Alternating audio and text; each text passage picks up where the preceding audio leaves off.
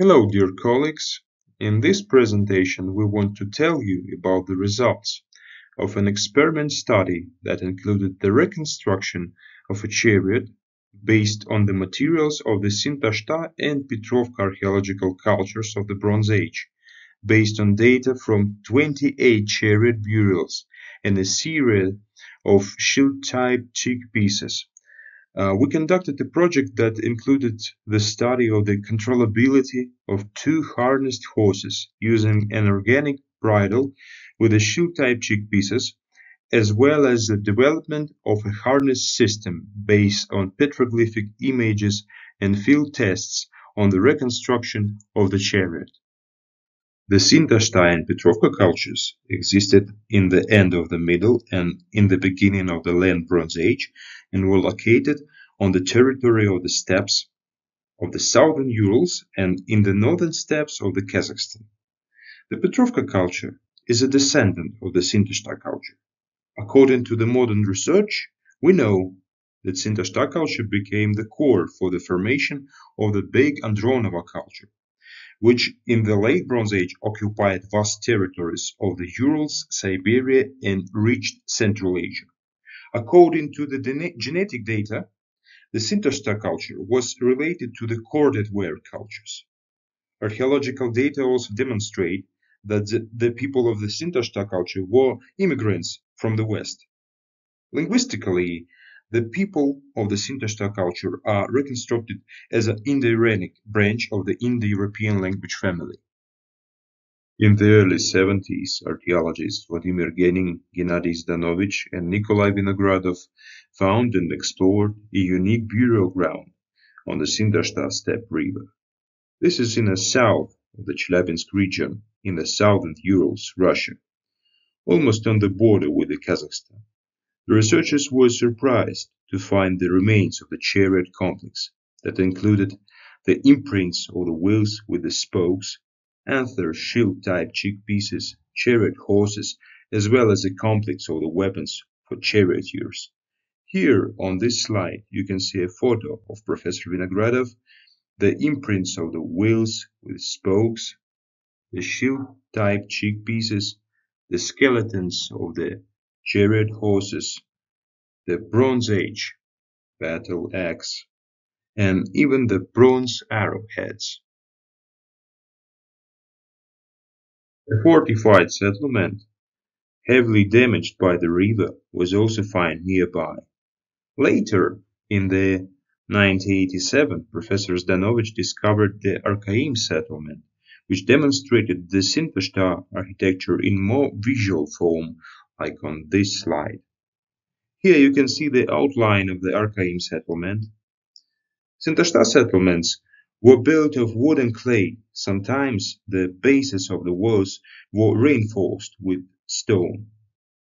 A distinctive feature of the architecture were the large longhouses, usually adjoining to the end of the wall, to the fortification line, and the side walls to each other.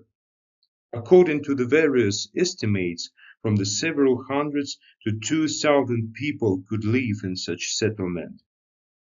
Each dwelling had a metallurgical furnace and a large well from which cattle were watered in the winter, which was also kept at the entrance to the dwelling. Here you can see a 3D model, the reconstruction of the Archaim settlement. Today, more than 25 settlements of this type are already known.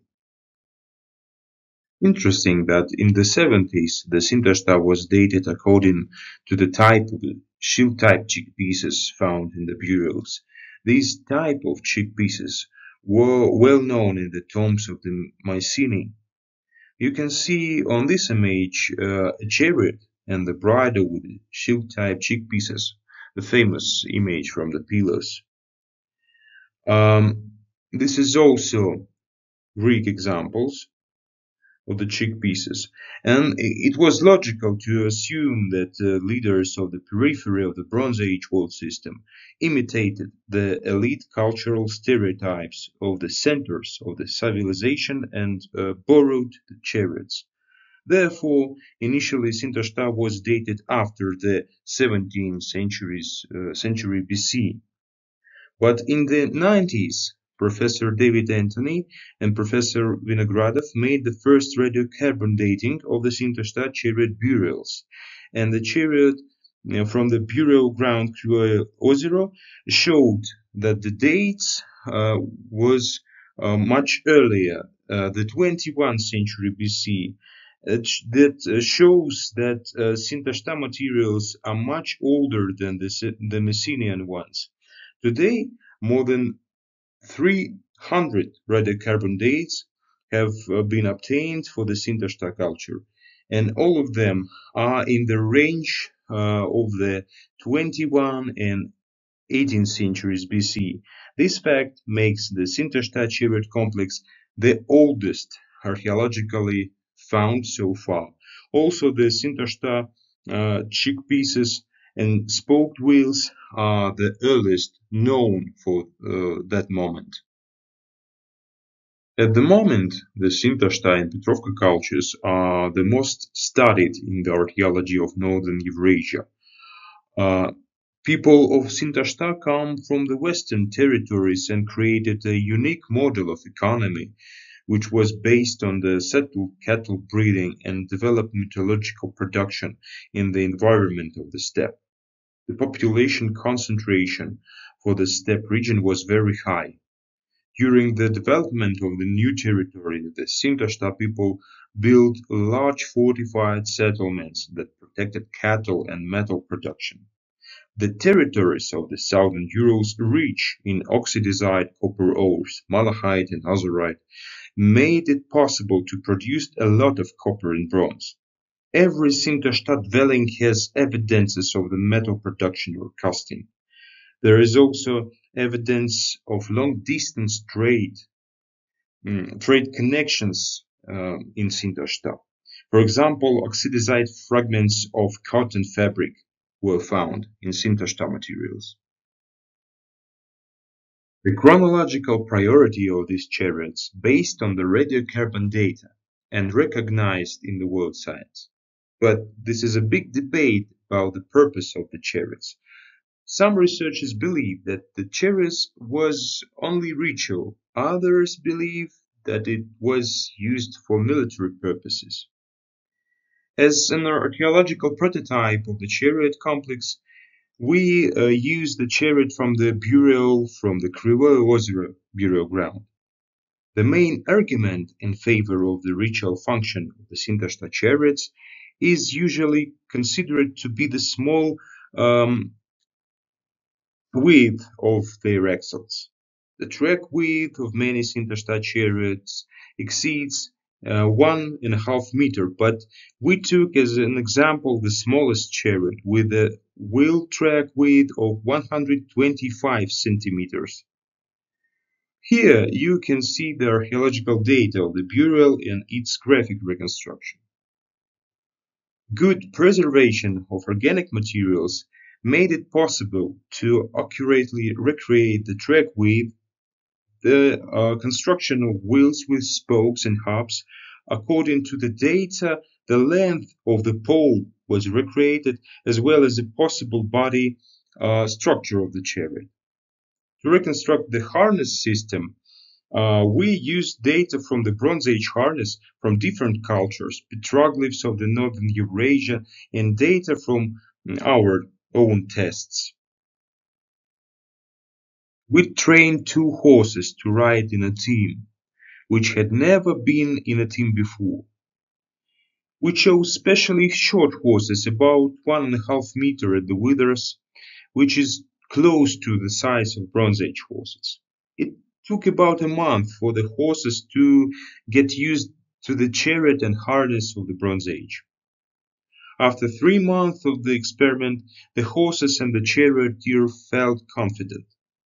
In the second year of the experiment, horses began to effectively controlled even by the voice commands.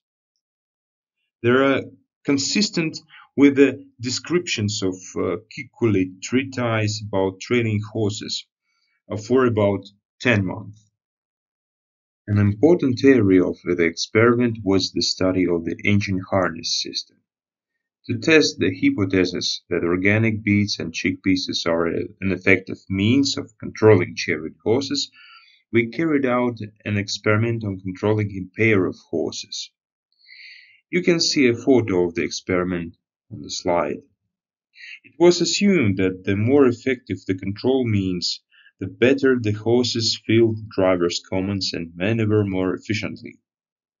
The measure of efficiency was the reversal of the cart in motion in an arc.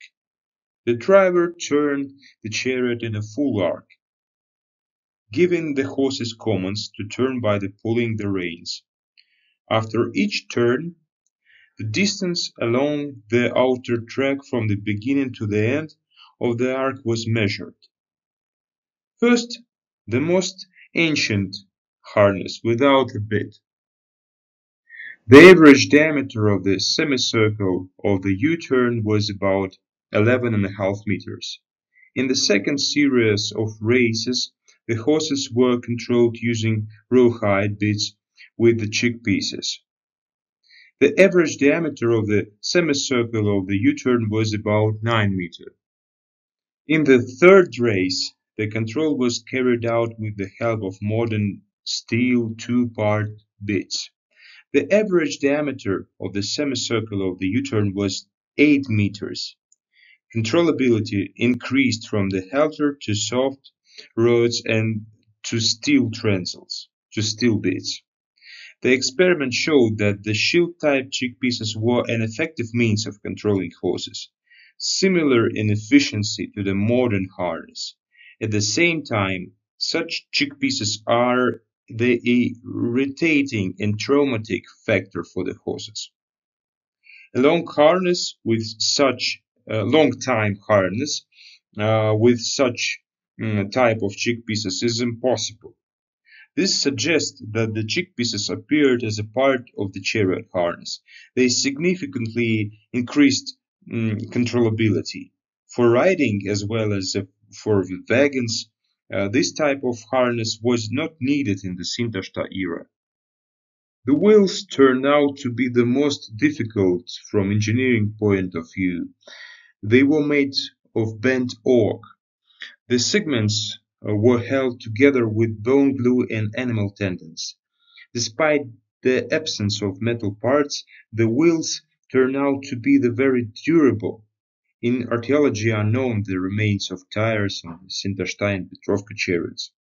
Testing of leather tires has shown their effectiveness. When riding on the wheels without tires, the wheels were damaged by even little stones. The use of leather tire protected the wheels and also made them stronger. The wheels with spokes is difficult to manufacture and it's designed to lighten the weight of the cart. The weight of our chariots was near 38 kilograms, which is comparable to the Egyptian chariots of the Bronze Age.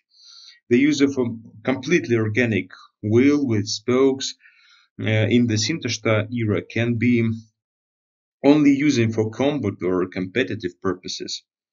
For travel or cargo transportation, a solid wooden wheel would be much more efficient. And in the second year of testing, we conducted experiments with bow shooting from the chariot at the moving targets. Movement of the steppe chariot was steady. Images of charioteer warriors armed with a bow can be seen on the numerous petroglyphs of northern Eurasia, for example in Kazakhstan. The main conclusions. The time spent on making a chariot shows a serious investment of ancient society. The ancient Sintashta type of harness is effective and safe. Chariot recreated according to the archaeological data is strong enough to carry 2 adults and light enough to gallop and steady in motion. Engineering solution of Sintashta chariot showed that it was a real chariot is used for combat or competition. Dear colleagues, thank you for the attention.